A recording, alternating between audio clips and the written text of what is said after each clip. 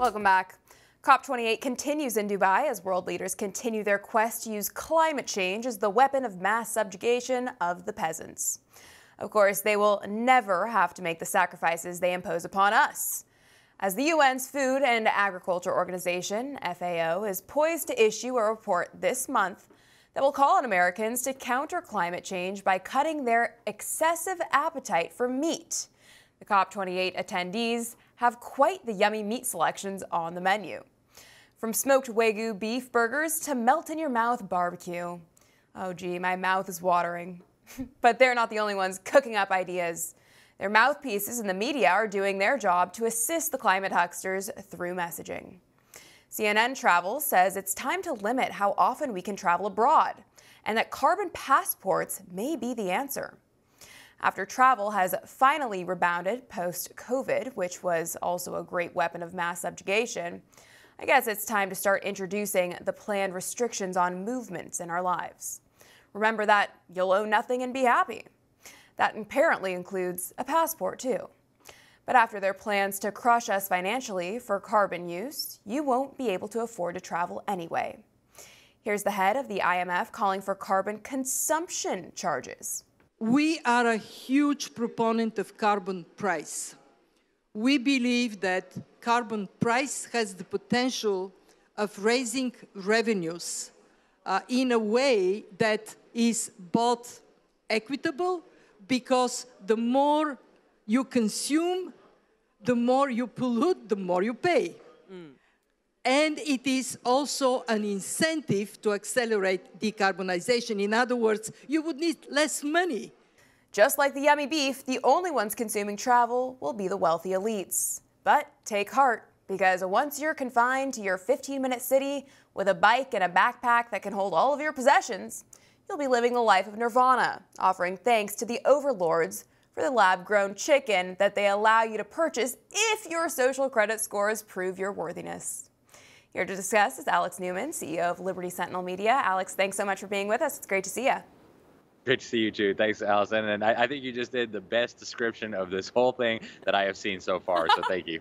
I love it. Well, thank you. That's quite an honor coming from you, Alex. And thank you again also for joining us from COP28. I know it's very late over there. I have to ask, have you had any of this mouth-watering barbecue that they're offering up? Unfortunately, our budget doesn't allow for that. I've had a couple of beef and chicken shawarmas, which were delicious. But no, the food that these elite, they're staying at 7-star hotels or at the Burj Al Arab and the Burj Al Khalifa. So they are living a life of luxury. They're flying in here with their private jets, feasting on some of the best food imaginable, and then jetting off to the next nice destination. But us lowly people, we don't get to participate in that. Well, I'm sorry to hear that, but everyone should get used to it, because that's going to be the life for us peasants moving forward right now. Alex, we've known all of this has been in the works for quite some time, but the move to actually control our movements has officially begun. What have you heard at COP28 regarding limiting travel with carbon passports? Yeah, it's a big topic of discussion, and they've been kind of mumbling about it for years now. We have to stop travel. They're saying that tourism is responsible for 10% of all the emissions, and agriculture is responsible for 30% of all the emissions. So basically, farming, ranching, food, travel, anything you can think of that's fun or important or necessary. If you're American, if you're a European, if you're Japanese, no more, at least not with permission, without permission from your overlords. But hey, the communist Chinese, they can continue to live it up because, they're communist already. Exactly. That's just how it works. Wonderful news for us. Now let's talk tax and consumption. Exactly how are they going to measure our carbon use in order to tax us, Alex? Well, these systems are already in place, Alison. Actually, the second ad I saw when I got off the airplane here in the United Arab Emirates was from MasterCard, and I've seen them now all over the city. They say MasterCard has your personal carbon footprint tracker. Wow. So this is already coming about. It's already happening. And once you exceed your carbon budget, you won't be able to eat certain foods. You won't be able to heat or cool your home. You certainly won't be able to travel, certainly not abroad. And so the control grid is being built. A lot of it was built during COVID, and it's getting louder and louder and louder. I know a lot of these things sound far-fetched to your average everyday American, but as John Kerry said here today, nothing, not even Donald Trump, can stop this transformation. Unbelievable. It's hard to actually grasp the enormity of all of this and how real it is. I think so many people hear it and just try to write it off or not think too deeply about it. But this is our future if we don't put an end to it. You know, I'm trying to figure out now how long I might have to go without driving my car so I can build up enough credits for a flight to Vegas, let alone Europe. I mean, this is insane. Now, reportedly, UN scientists believe they should be able to make policy and oversee implementation. Didn't we see how the elected political hacks called scientists destroyed lives during COVID? I mean, what could possibly go wrong here?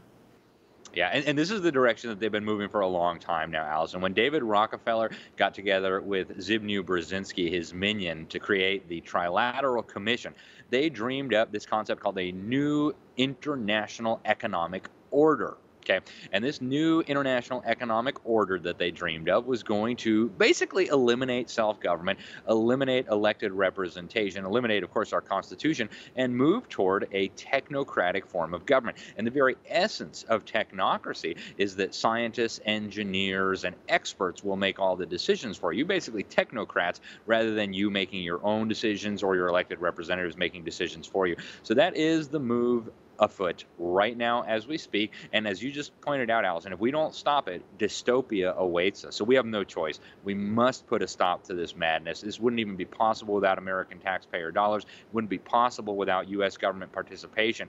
But folks, if they get their way, all these things that we're talking about will stop being science fiction dystopia and will become your reality. Yep, very well said. I think the answer here is to just stop paying taxes.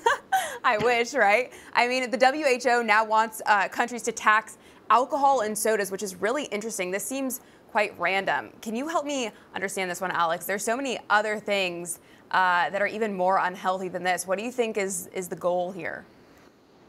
Well, for one, they want more money. And as we saw with Kristalina Georgieva and the global carbon tax, they want to start using taxation. I shouldn't say start using, I should say accelerate and expand the use of taxation for social engineering purposes. See, all of this is ultimately about micromanaging the lives of whatever people are considered worthy to continue on this planet. When you go to these types of conferences, what you find is one of the hottest talking points on everybody's lips is there are way too many people on this planet. We need to eliminate a huge number of the people here. And they believe that with the right taxes, with the right incentives, with the right nudging, with the right population control policies, they can dictate all of this. So when they talk about using tax policy to help us make better choices, right, what they're really talking about is social engineering writ large, and of course, global governance. So we are very rapidly now watching the total elimination of individual liberty. And folks, as they said in the Declaration of Independence, when you see a long train of abuses that are all pointing in the same direction to reduce us under absolute slavery, you need to recognize that the time for talking, the time for going on social media and complaining is over, and the time for actually doing stuff like calling your elected representatives, running for office is now. Yeah, it is far past that time, I think, but better late than never, right? Get involved, get active while you still can, because every day that we're still here and able to have these conversations is a blessing. It may not be that much longer before this is just shut off completely. Now, Alex, before we're out of time today, let's talk location of COP28, climate change conference in the middle of OPEC and countries who are uber rich from oil. Now there's reports that the UAE plan to use the conference to make oil deals. What are your thoughts on this? Yeah, Alison, this is so huge. BBC is a joke of a news organization. They actually buried the lead in like the 8th paragraph where they admit that the Arabs were planning to make oil deals with the communist Chinese, with the communists in Colombia, with the communists down in Madagascar.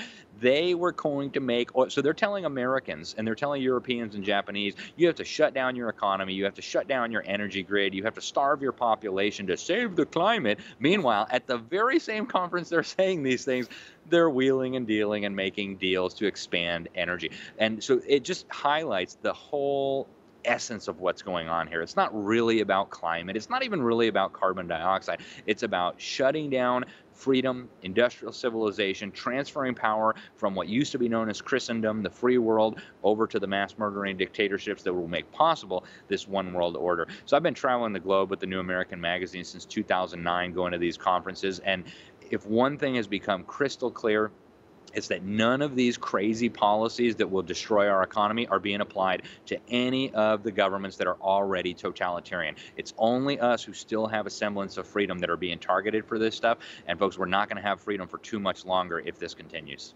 Well said, Alex. Very sad to see and understand the reality of this, but hopefully we can get engaged and fight back to the best of our ability before it's too late.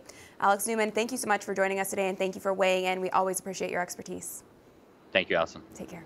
For all our viewers asking where One America News is heading in the future, we would like to introduce you to OAN Live. OAN Live is the best way to stay up to date on all of the hard-hitting, straight-shooting, national and international headlines. And the best part is, OAN Live is only $4.99 per month. All the credible, honest, unbiased reporting One America News offers at a fraction of the cost of cable. Just go to OANN.com to easily sign up for OAN Live and stay informed.